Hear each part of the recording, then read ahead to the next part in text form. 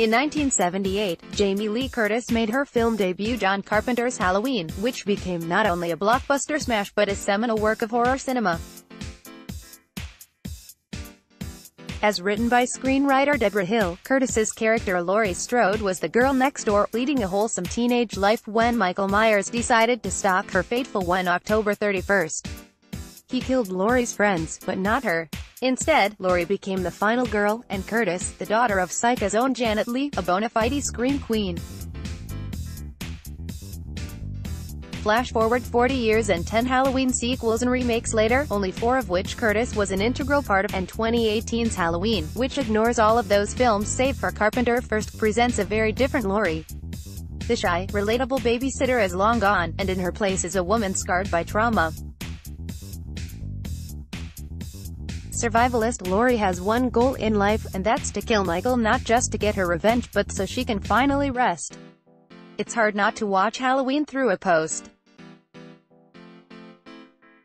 Throughout the film, Laurie is constantly gaslit by her family, who insists that the threat of Michael is imaginary. They want Laurie to get over what happened to her.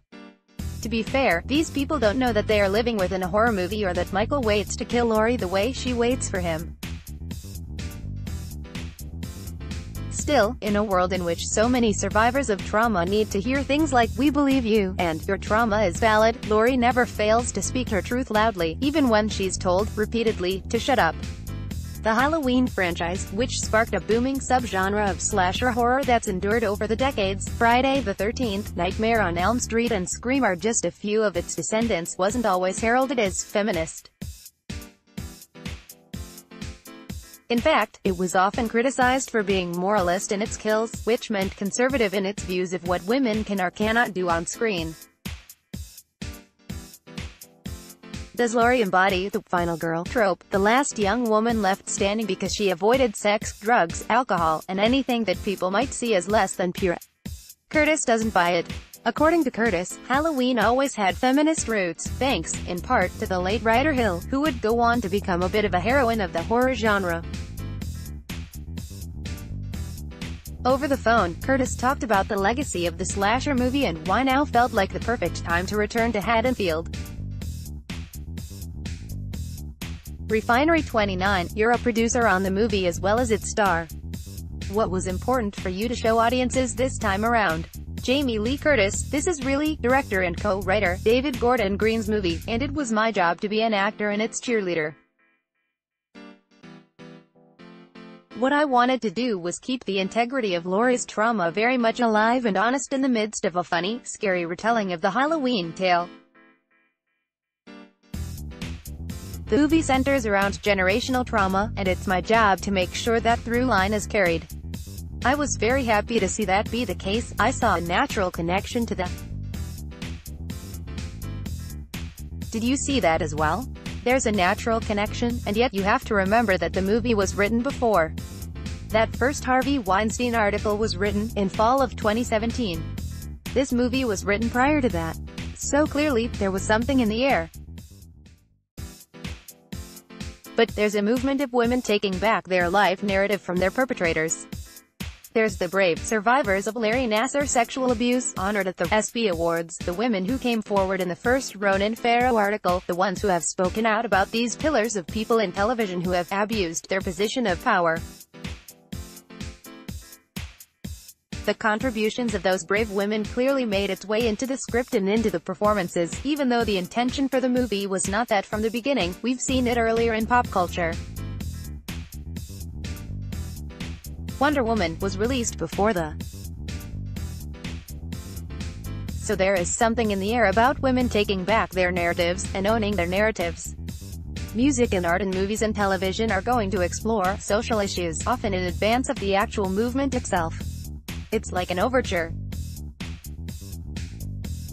There was an overture, but it was subtle and quiet and delicate, but it was there. There's something beautifully kismet about the whole thing.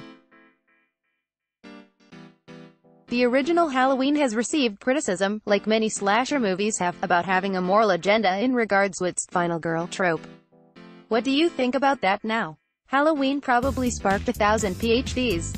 It really did spark a lot of intellectualism. A lot of tropism. but the truth is that it all came from John Carpenter and Debra Hill. John wanted to direct a babysitter slasher movie, and Debra Hill, a feminist, feisty, sexy, smart, snarky girl from New Jersey, wrote predominantly these three women, babysitter Laurie and her friends Annie and Linda. Really, if you boil it down, these women from the first Halloween are all different parts of Debra. The movie is about this ubiquitous every town, with an every girl at the center.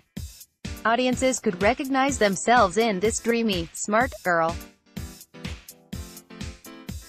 And in her, they would see themselves and they would see a life played out kind of boringly, so you could inject this terrible horror of this pure evil creature into this boring life. You hang the movie on the fact that you cared about this girl. It had nothing to do with final girl tropes. It had nothing to do with that promiscuous girls get killed and virgins don't. It was the choice of choosing a character to hang the movie on, and they named her Laurie Strode. Subsequently, a lot has been written and talked and taught about it from an intellectual standpoint. But I'm telling you, and I guarantee you that John Carpenter will back it up and he is the source, that was never the point.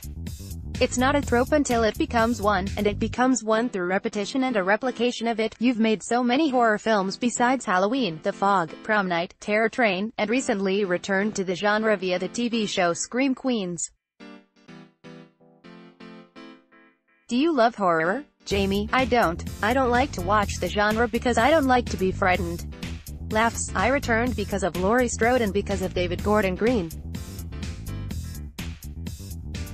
David Gordon Green wrote a script, and on the second page or third page my granddaughter, in the film, was running around her neighborhood, just on a jog.